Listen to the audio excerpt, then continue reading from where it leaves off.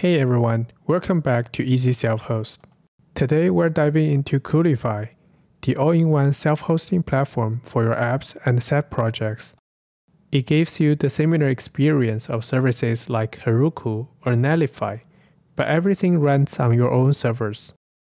Coolify bundles the tricky parts of self-hosting, server management, reverse proxies, SSL certificates, backups, into one smooth package. In this video, we'll spin up a Coolify server, deploy some pre-built services, a Docker Compose stack, and even our own code. I'll use a cloud VPS for the demo, but the steps are mostly the same on a home server. Along the way, I'll point out key differences like how to handle SSL certificates. Alright, let's spin up our Coolify server. I'm starting with a fresh DigitalOcean server, but these steps work almost exactly the same on other VPS provider or a home server. Once the server is live, I'll SSH in. Before installing Coolify, I'm adding Tailscale VPN so the Coolify admin portal isn't exposed to the open internet. If your server stays on your home network, you can skip this step. Tailscale is the free mesh VPN I've covered on this channel before. It's perfect for managing your cloud servers. Let's run the install script. Then bring the Tailscale node up and log in to the account. Remember to run Tailscale on your local machine too, so you have a secure path to the server. In the Tailscale dashboard, you should now see both devices. Next, let's make sure our server is secure. Coolify will listen on port 8000, and we don't want that open to the internet. In our VPS firewall, keep only what we need. Allow SSH on port 22, and regular web traffic on ports 80 and 443.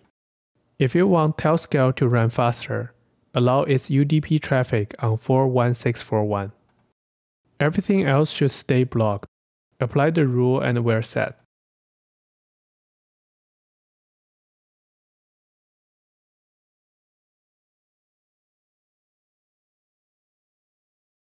Now let's run Coolify's install script. When it finishes, it prints a public URL. Because we block port 8000, that URL won't load.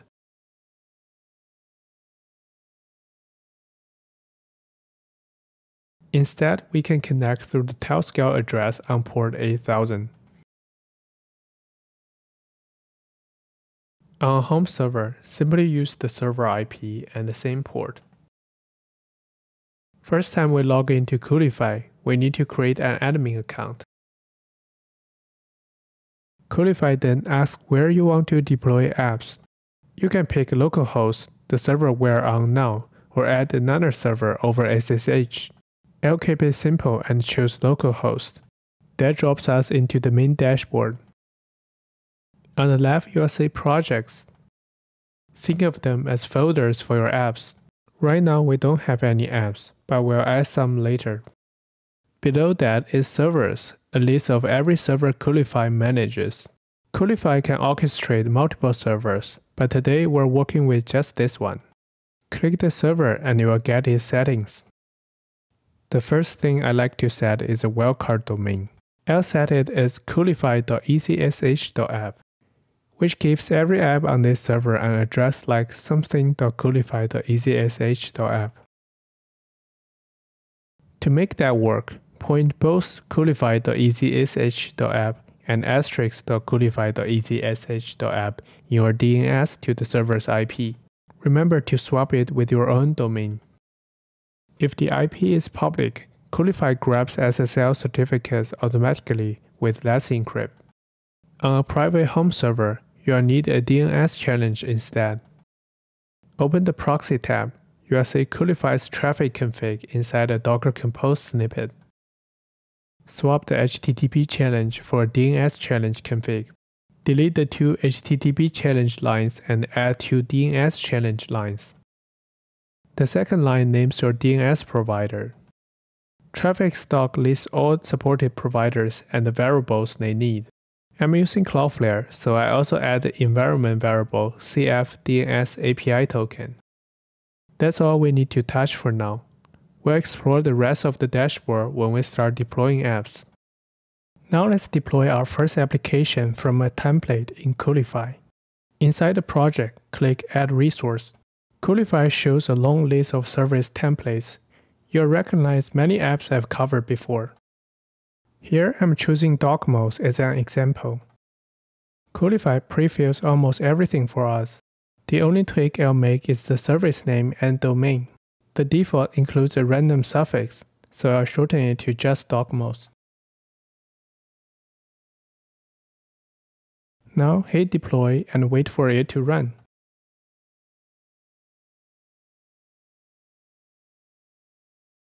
Once it finishes, head to that URL. I find that it takes a few seconds for the reverse proxy to properly set up the domain, so you might see this connection not private page. Just wait for a few seconds and retry. Now our Docmost app is live. Let's quickly test the app.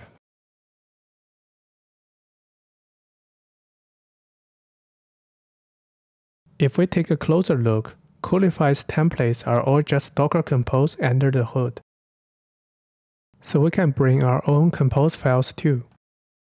Let's deploy Karakeep, also called Hoarder in my previous video, from my custom Docker Compose file.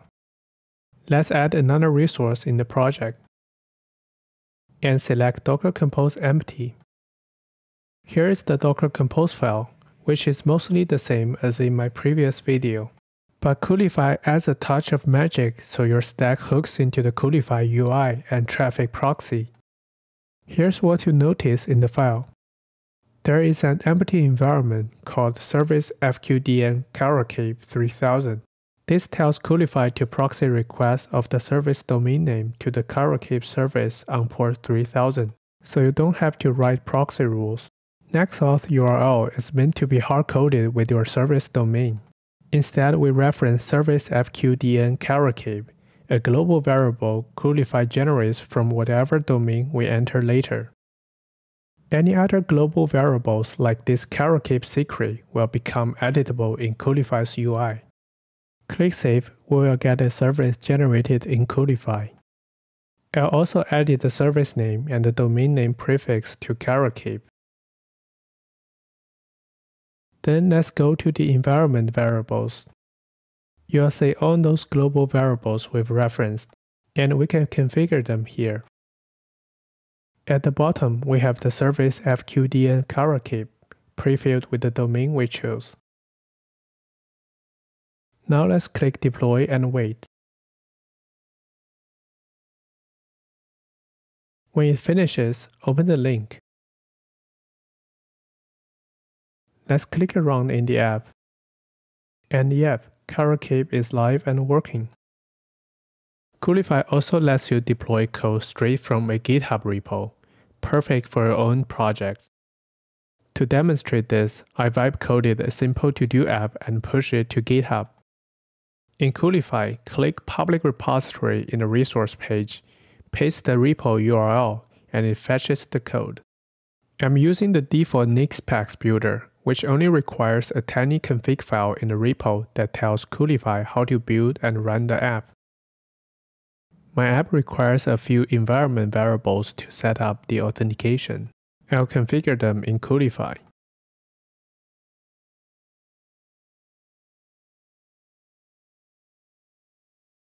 After these are set, hit deploy, and Coolify will build our code, spin up the container, and map the domain.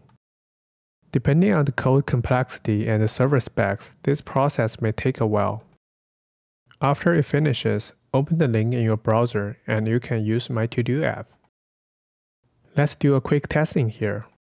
First, we need to log in with the username and password set with the environment.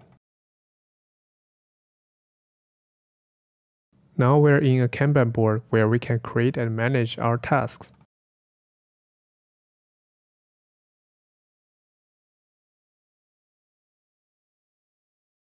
Back to Coolify. It also supports a few features to help us manage our deployments. For example, we can view our container logs directly from the dashboard. We can also connect to the terminal inside the container to fix something. These are the essentials of self-hosting with Coolify. There are more features you can explore, like database backup and managing multiple servers. That's all for this video. You can find the links to the configuration files I use in this video in the description below. If you found this helpful, consider subscribing for more self-hosting content. Thank you for watching.